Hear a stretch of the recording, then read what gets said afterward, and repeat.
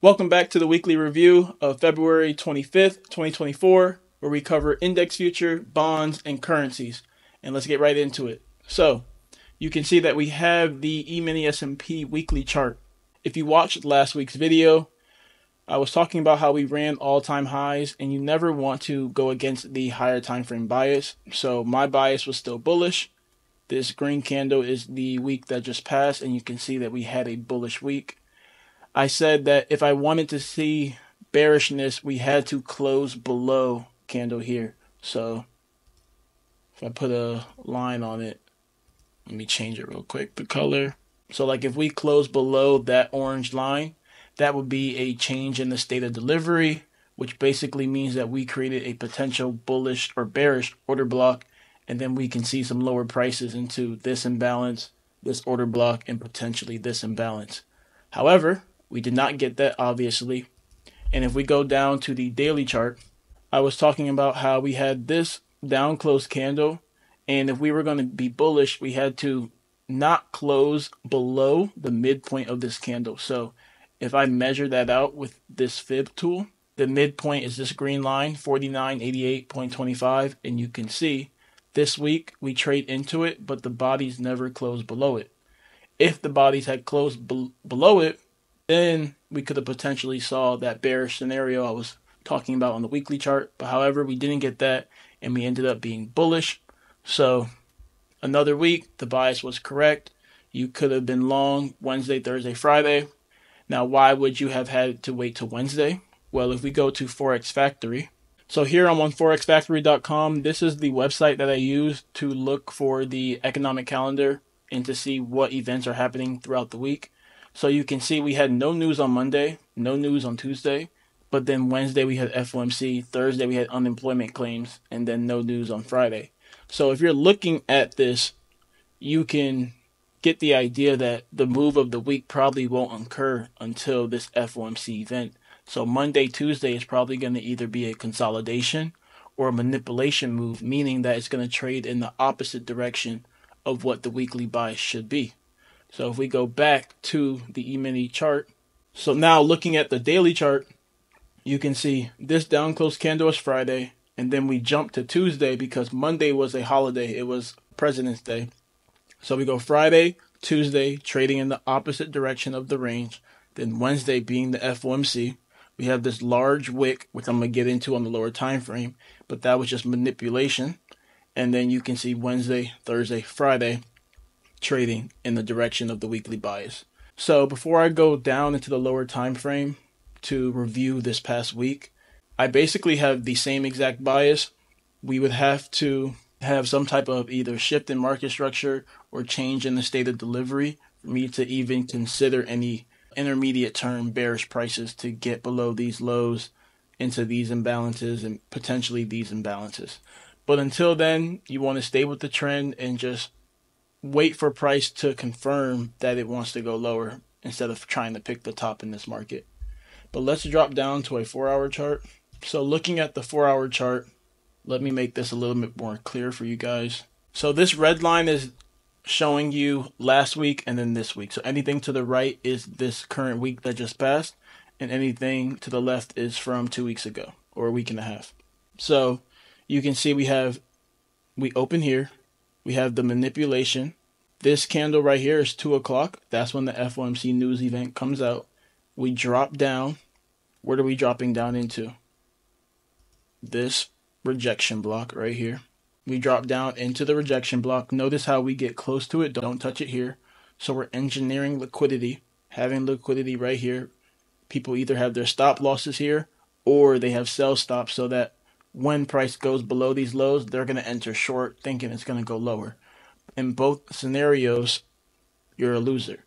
So we go into the rejection block here, manipulation, and then we run for higher prices. Look at the aggressiveness that it runs. It doesn't give anyone an opportunity to get in. It just goes straight for these highs right here. That's when you know you're on the right side of the market, when we have moves like this. So that was it for last week for E-mini S&P. Let's move over to bonds. So looking at bonds, I was talking about how we were coming off of this fair value gap, and then we started to trade lower, and we had this fair value gap that we were looking at. I was saying that potentially we could hit it earlier in the week and then maybe have some type of reaction to go higher because I was bullish on index futures, so I wanted to see bonds also show some bullishness. So I was looking for really Tuesday, because Monday was a holiday, or early pre-FOMC to hit that, and then maybe FOMC give us that run higher. So you can see that the low on this candle is 117.09. Look in the top left corner. So up here, when I hover over the candle, these numbers will change. So the low was 117.09, and the low on this candle is 117.11. So we come 2 ticks short of this fair value gap, which is okay. This gives me the idea that we might not be done being bearish on the bonds, and we might come into this fair value gap in the next coming weeks, which is not good. Or let me phrase it like this. It's not ideal for bullish prices on index futures. But just because bonds is showing bearishness, as we saw in these last couple weeks, and we saw index futures has still been bullish, they can still trade opposite. Now, when you have this non-symmetrical market, that's usually an indication that some very explosive moves are coming. So take that how you want to take it, but I do think we have some very explosive moves coming this spring, this summer, and this fall. But let's get back to the chart. So we have the fair value gap right here that price can possibly come into next week because we fell 2 ticks short. That is the same idea when I was talking about engineering liquidity when we were looking at the 4-hour chart on the E-mini S&P. And we have this low. So people are either going to put their stop loss below these lows, or they're going to have sell stops so that when price goes below these lows, they are automatically going short. So price is going to want to go into that liquidity most likely. But we don't touch it. However, we still get the bounce that we wanted during FOMC, and price starts to go higher. So if we go to the 4-hour chart, you can see that we had consolidation, which was that accumulation phase. We have this drop down right here, manipulation running out these lows, and then you can see we ended the week going higher, possibly looking to target these highs. And what I'm looking at is consequent encroachment of this wick. How do we react when we touch that wick? Do we have a very strong reaction and we go down to take out this low and get into the fair value gap, or do we just blow right through it looking to get into this fair value gap right here? So let me mark it out right here. The reason why I'm marking this out because it's a balanced price range. We have the inversion fair value gap breaking this one and a fair value gap within that. So we have the inversion fair value gap with a fair value gap, making that a balanced price range. So like I said, I'm looking to see how do we react at consequent encroachment. If we blow right through it, then we're possibly going for we're definitely going for this balanced price range. However, if we have a strong reaction and some type of breakdown in market structure, then we're going for these lows. So I'm looking early in the week to see how we react once we get here. Now, let's say Monday, Tuesday just completely melts down and we go into this fair value gap. Then it's the same scenario but flipped. How do we react once we get into this fair value gap? Do we have some type of break in structure and now we're going to go up, possibly go through this and then go here? So basically I'm looking to see what level gets touched first, what's the reaction, and then trade off of that. That's pretty much it for bonds. Let's move over to currencies. So looking at currencies, I was talking about how the dollar has been stuck in this consolidation for a while now, and it's been a very hard read on the dollar. We could have went bullish or bearish. I had no clear bias going into this week, and you can see we had a pretty lackluster week in dollar again. We didn't have anything to confirm whether we were going to go for this high or go for this low. Let me mark that out. So this low and this high, we're just been in this range this whole time. So there's still no clear bias. I'm still not sure what the dollar wants to do, which is why I've been very slow with trading currencies. If you are trading currencies, you have to be a scalper. Even being a full day trading, trying to hold for the daily range is hard because you might have a runner in London and then New York is a complete reversal of that move, and now half of your profits are taken out. And vice versa, you can have a big runner in New York and then London close can wipe out half of your profits because we've just been consolidating stuck in the range. So what am I looking at to confirm whether we are out the range or not is if we close below this up close candle. If we close below this up close candle, then I'm still soft bearish to go here. I'm still not strong bearish because of how the dollar's been trading. But if we do close below this gray line here, then I'm soft bearish. And looking at last week, you can see that we had this fair value gap right here, and we didn't close through it. We had a nice reaction. We ended up closing above it. So does next week start to climb higher? What would tell me that is if we close above mean threshold of that candle. If we close above it, then we're probably going higher, and then ideally close above mean threshold of that candle, then we're definitely going up into that fair value gap. But if we close above this on a daily basis, so on the daily chart, close above that green line, 104.626, then I'm looking for a run to here. And you have to know we're on the weekly chart, so that's a lot of range from here to here to be a day trader. So then now we close above there. Now the range I'm looking at is from there to there. Then if we close above there, then the range is from there to here. So you're just working within the ranges, going from level to level as a day trader based off of these higher time frames. But let's move down to the daily chart real quick. So that weekly fair value gap, you have the daily fair value gap here. Like I said, nice reaction. If we close above this down close candle, then we're definitely going to get to the midpoint here. So we close above, let me change the color. We close above that, then we're going to reach for here. Then we want to see that reaction. Do we close through that? If we close through that, then we're going up here, which looks really nice because it lines up with a daily fair value gap. And then if we close through that, then we're not definitely, but it's high probability that we're going to run for this low resistance liquidity run. And we should do it in a pretty fast manner, even though the dollar has been choppy. But we are getting into March, so hopefully that the ranges will start to loosen up. And if we get through this resistance area, then we should accelerate through and go higher. The way I'm seeing it right now, like gun to my head, if I had to pick an area of where it's likely going to go, like I said last week, is these highs. Why? Because I'm seeing it as a market maker model. What do I mean by that? We went from this high all the way down to this low and that high. So this curve right here, I'm looking at it as a market maker buy model. Now, let's get into market maker buy models a little bit. Let me delete all these lines. So when you have a market maker buy model, ICT teaches that you have your smart money reversal, which is like the low point. Then you have your low risk buy. Then you have your first stage of accumulation and potentially second stage. So the way I'm seeing it right now is smart money reversal, low risk buy, change the color, first stage accumulation, change the color. Let's use that. Let's use red. And now potentially second stage accumulation. Change the color on that. So smart money reversal, low risk buy, first stage accumulation, second stage accumulation. Why am I looking at it that way? Well, I'm happy you asked. If you look in this run here, what are the last lows that we ran out if you look to the left of the chart? So if I was to draw a line right here, if you look to the left of the chart, what are the last swing lows that we ran out? Well, we ran out this one here, right? That's the last swing low.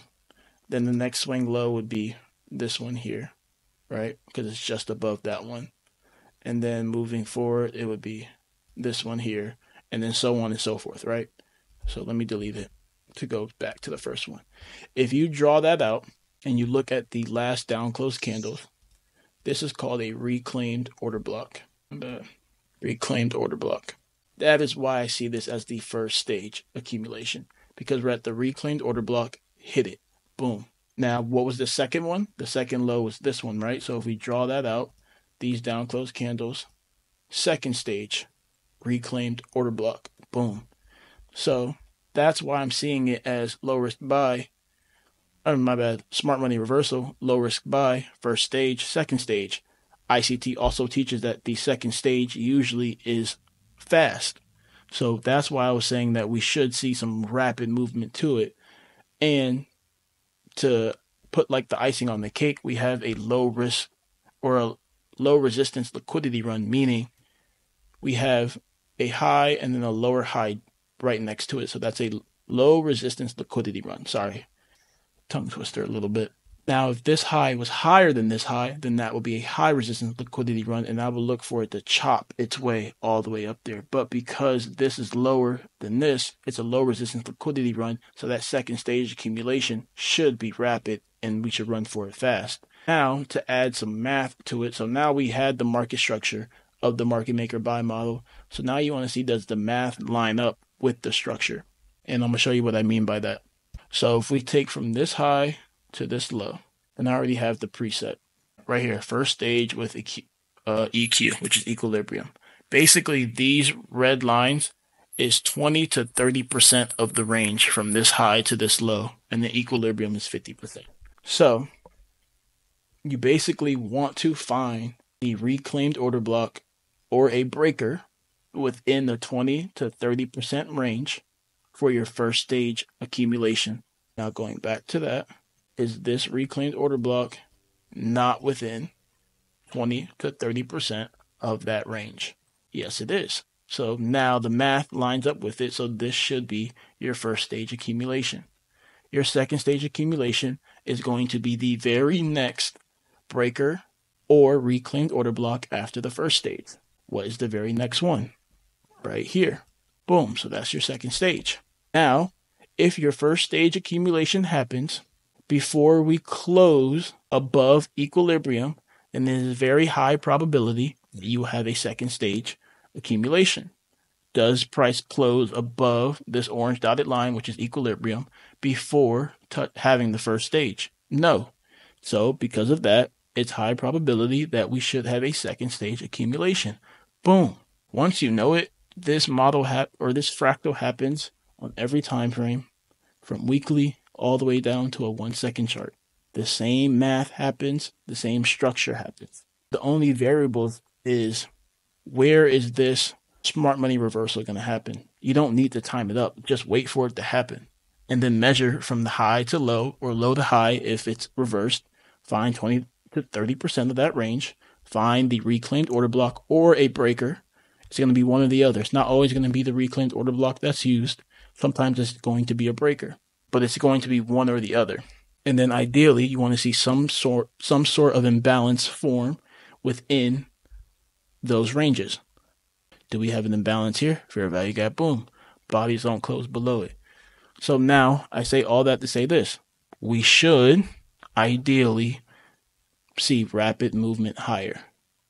However, that would go against the bias of index futures, because ideally these should trade in opposite directions. The dollar has been chopping around for a long time, so it can continue to chop. It can ignore this and just be manipulated and be held in the range. So because of that, you want to still be a scalper and just scalp with that mindset in mind. If your model forms and it's supporting bullish prices on the smaller time frame, then you can risk a little bit more. But let's say your model forms and it's supporting bearish prices, then maybe you want to cut your risk in half or not take the trade at all, whatever your risk appetite is. But the bias is very soft, but it is bullish because of all this market structure. And I hope that market maker models became a little bit more clear for you guys. And the main takeaway is just first stage accumulation should happen within 20-30% of the expected range, which is from high to low. From where price stopped at to the smart money reversal, 20 to 30%. That is the main takeaway. Do not try to capture this. It's not necessary. Try to capture that first stage. And if you miss that first stage, whether it's a timing thing, whatever the case may be, or you're just not comfortable taking that and you see that it's not above equilibrium, then just wait for second stage. And that's it. I hope you guys found this video informative and insightful, and I'll see you guys for the next review next week.